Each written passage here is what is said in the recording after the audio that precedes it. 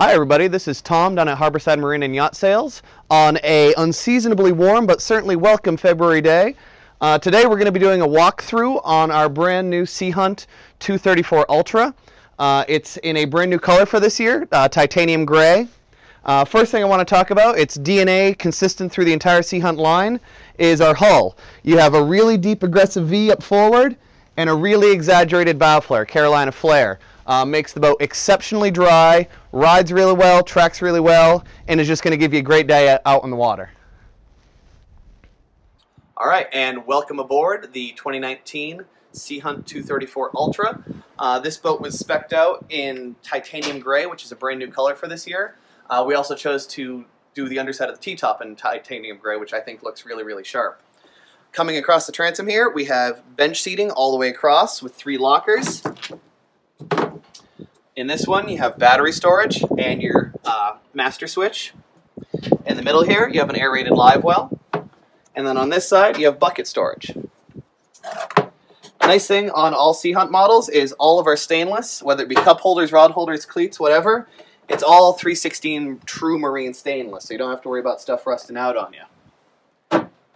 If we come all the way to the back of the boat here, we have 3 more rod holders, as well as a second anchor locker, which is padded in the bottom and has a cleated area for hanging your anchor.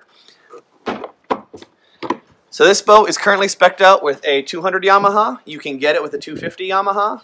The speed difference between the two is only about 4 or 5 miles an hour, so that's up to you. This boat and the 235 Ultra are an identical hull.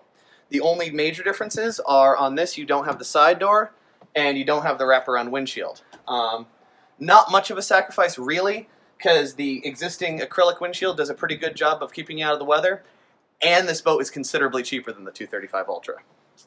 Over on the side here, in fact on both sides, you have rod storage as well as tow bars, so you can lock yourself in when you're fishing, and you got padding right at knee height so you're not smashing your knees up. Over here at the seating area, we have 4 rocket launchers all the way across the back, 4 rocket launchers across the top, and this boat was spec'd out with king rod holders. Another nice thing Sea Hunt does from the factory is all of our T-tops come with brackets for doing outriggers. This boat can be ordered with either no T-top at all, a fabric T-top, or in this case the fiberglass T-top. Benefits you get from getting the full hard T-top is you get the lighting here, the flushed-in speakers, and what's really nice on hot days is the boat comes with these 3 freshwater misters. Works like outdoor air conditioning, works fantastically on those really, really hot days. Moving up to the helm station, we have the stainless steel steering wheel with the suicide knob. It's tilt steering, so you can go all the way forward or all the way this way. All of these boats, you can either spec with either Garmin or Simrad. This boat's obviously outfit with Garmin. You can get it in either 9-inch or 12-inch. This one's a 9-inch. JL audio is standard on all of Sea Hunt boats. On this boat you have 6 speakers, 2 up forward, 2 in the aft, and 2 in the T-top. Really, really nice thing on these new boats is the integration of all the electronics. The JL audio, the Yamaha stuff, all talks to your chart plotter, whether it be Garmin or Simrad, and so you can run absolutely everything from just one touchscreen. Makes life really, really easy. Up on the dash here you have a foam pad for putting phones, wallets, that kind of thing, keep them from bouncing around. And then over here we have a phone holder, and something we're doing on a lot of our newer boats is actually putting a induction charger in behind so that you can charge while you're underway and DJ while you're underway. Up above here you have a storage locker, and it's also the location for your matching VHF radio. A really nice feature from a upgrading and maintenance standpoint on all these T-tops is Sea Hunt doesn't provide radars from the factory, but they put a chase in the T-top frame so that if you want to add one later on, it's an easy thing to do. Moving up along the side here, we have the head area. It's currently all full of cushions, but there is room for a porta potty in there. So if you're out with the wife and kids, it makes the boat a lot more civilized. Moving a little further up forward,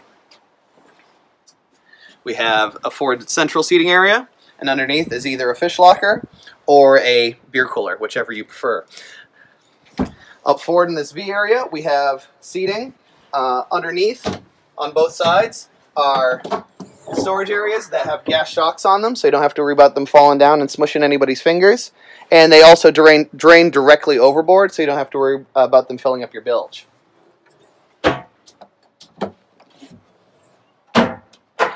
These backrests are standard from the factory, but they are removable. So if you're going out with the boys for fishing, you can take them off, leave them at the dock, or if you're going out with the wife and kids, you can put them back on and have a nice comfy sun pad. You have these stainless steel grab rails on the side here, so everybody can hold on good when you're going underway. As you can see, they're flushed into the deck, so you don't have to worry about hanging up a tow on them. And then all the way up forward here, we have our forward anchor locker. And it does have cleats to hold down your Danforth anchor, and has plenty of room for your anchor rod. Well, I think that's about it on this boat.